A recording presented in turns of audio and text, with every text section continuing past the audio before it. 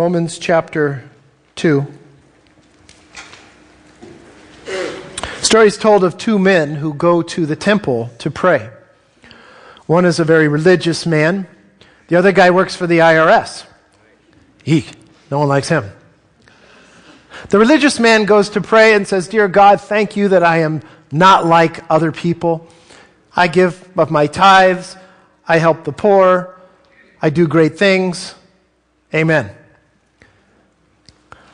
The tax guy, the IRS, stands before God and beats his chest, bows his head, and says, "God, be merciful to me. I am just a stinking sinner." I'm paraphrasing.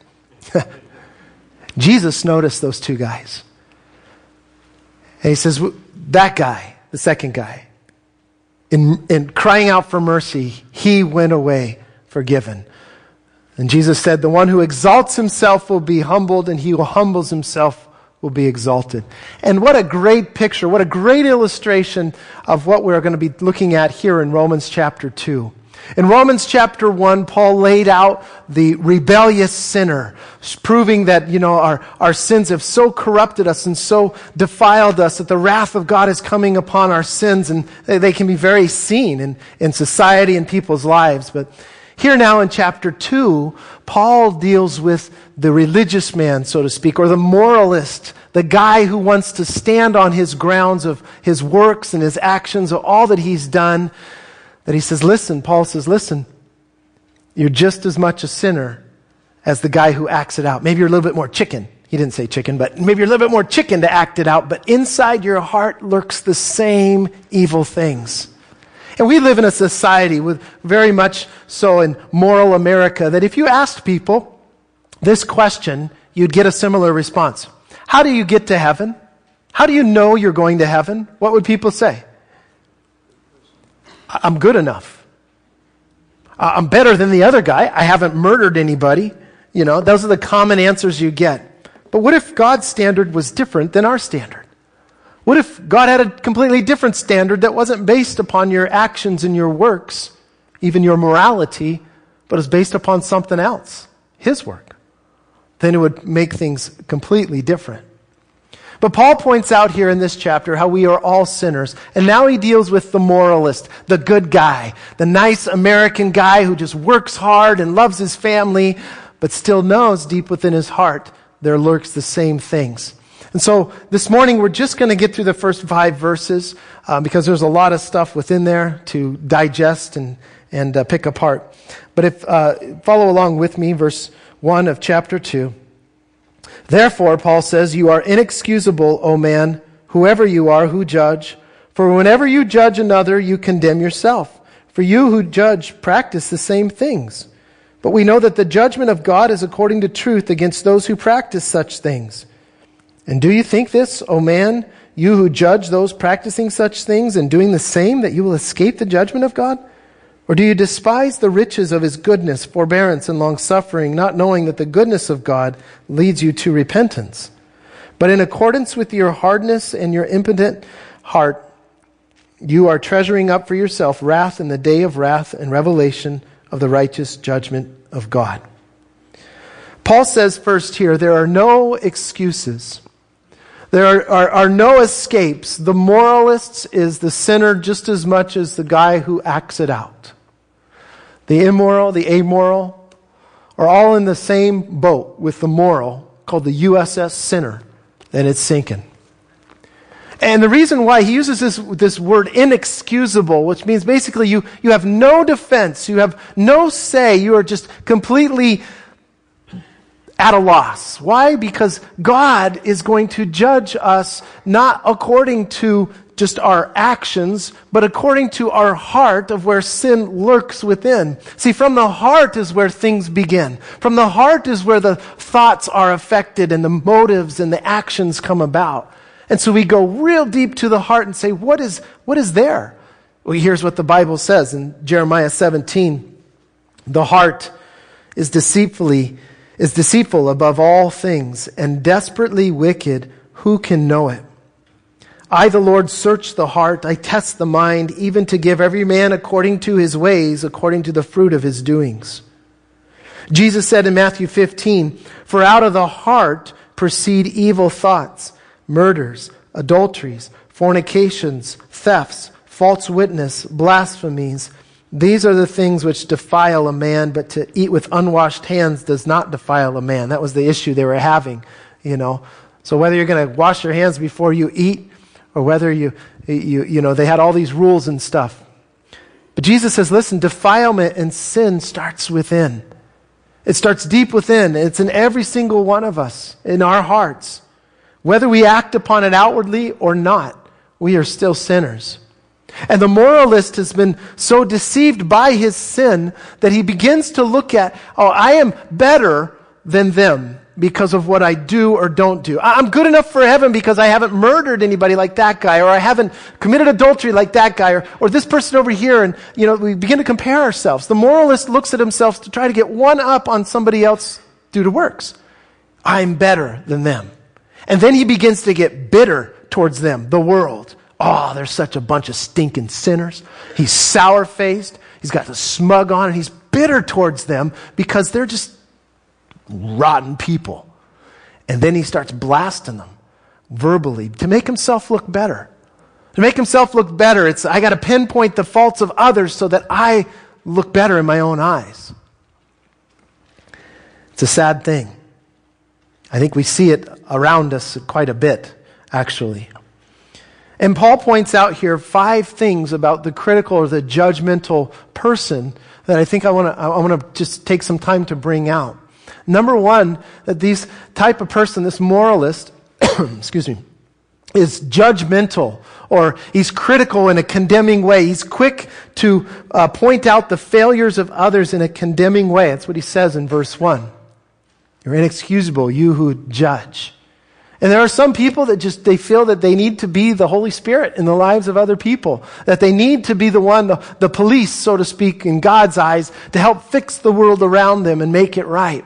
And they can be so judgmental and condemning in their actions towards others. Jesus said this in Matthew chapter 7, "Judge not, that you be not judged. For with what judgment you judge, you will be judged. And with the measure you use, it will be measured back to you." And many of you have heard it from the world when people say, "Hey, see, even Jesus said, don't judge me. Don't judge me. Stop judging me, man. Who are you to tell me I can't do this?" But Jesus used this word judge, which means actually to judge with condemnation, not discerning evil and good. He says we are not called to be in a place to bring condemnation upon others and to have a pointing finger and a snarl and a sneering at them, condemning them in their sins. That's not our place. But we are not, though we're not to judge with condemnation, we are to judge with identification. That is, with discernment. John 7 verse 24, Jesus said, "Judge with righteous judgment." Discern between what is evil and what is good. So when somebody says, "Hey, even Jesus said don't judge, man," it's right there. Well, a little later he said to judge. John 7. Oh, well, what's that all about?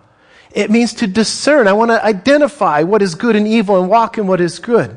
So a guy comes to my house and he wants to date my daughter. You know what I'm going to be doing? I'm going to be discerning and identifying this dude.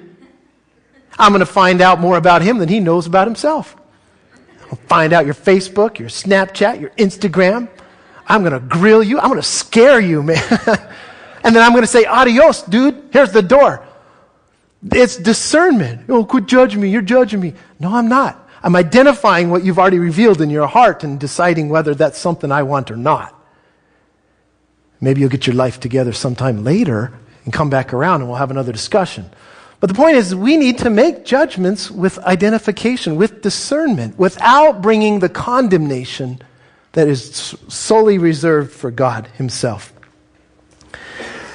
Matthew 7, Jesus goes on. While he did say don't condemn, he didn't stop there.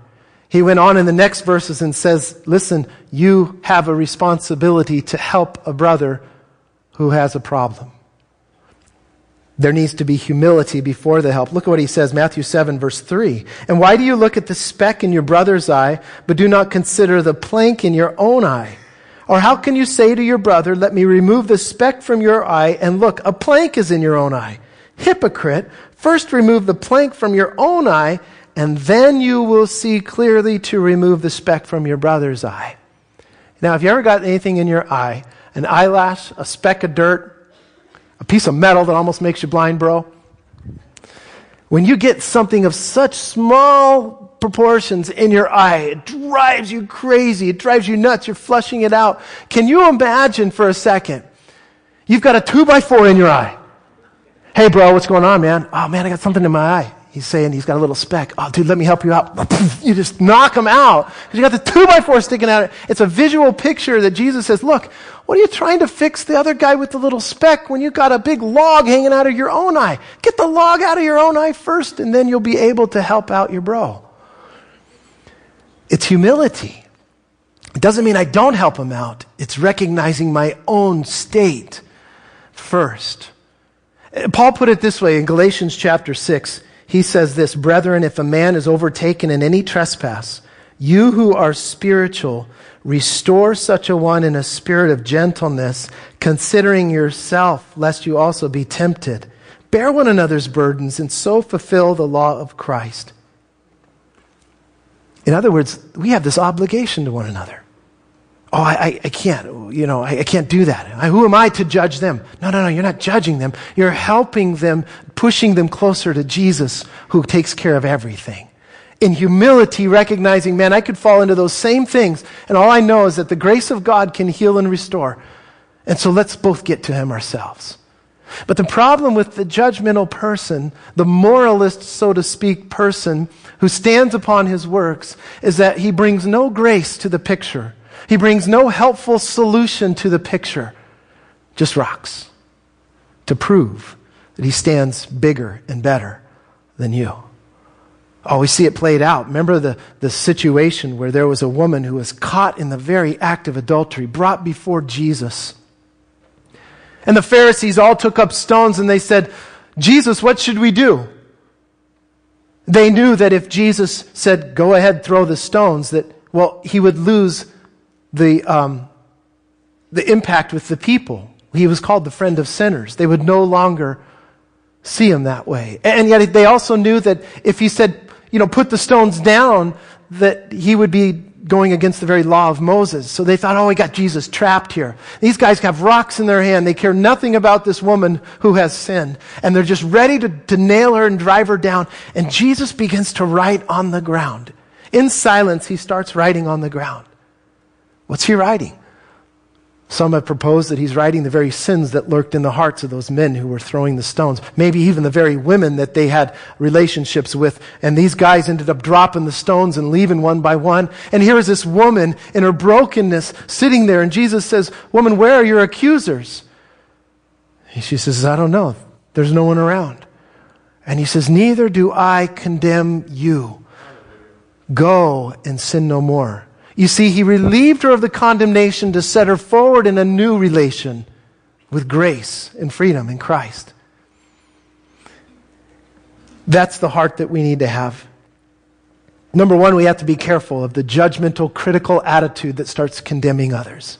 Number two, it's the hypocritical stance that they have as well. If you'll notice in verse 1, when he says, you are inexcusable, O man, you whoever you are who judge with condemnation. For in whatever you judge another, you condemn yourself. For you who judge practice the same things. So you find that the moralist or often the religious person is not only judgmental, trying to prove himself and condemning of others, but he's doing some of the very same things internally in his heart that he's so quick to point out the faults of others. It's called a deflection method. Somebody starts talking about a certain sin over and over. Sometimes it's what's lurking in their own heart. And they're just kind of deflecting it away. Like for example, you go into Costco this afternoon. Dangerous place, I know. You go into Costco, and as you're coming out, you see your neighbor. And he's got the 1,000-inch TV that he just purchased. You have no idea that he's saved for years for this, but he's got this 1,000-inch TV sitting in his cart. And you say, man, that guy doesn't need that 1,000-inch TV. I know he's got a TV. Man, how materialistic can he be? You're making claims. Well, in your heart, what's happening is, boy, I wish I had that 1,000-inch TV. You're kind of jealous. Or maybe the situation goes as you say those things about him and what he's got, that you look down at your own cart as you're pushing it out that's overflowing with stuff, and you go, well, I'm different. I need these things. Been there? You see, the point is that you may not sin in the same way as someone else, but you definitely do sin. We all fall short of the glory of God. God dealt with the Pharisees in Matthew chapter 23 because of their hypocrisy. That they were doing the very things that they were telling other people not to do. He says, you're like a dirty cup on the inside, but the outside is really clean. You're like whitewashed tombs. The inside's full of dead men bones, but the outside, man, it's a new paint all over the place. And Jesus was hard on them. In a sense, in our vernacular, you say, yo, bro, it's all show. You know, you missed it. You see, listen, the hardest people to win to Christ are those who think they are good enough for God.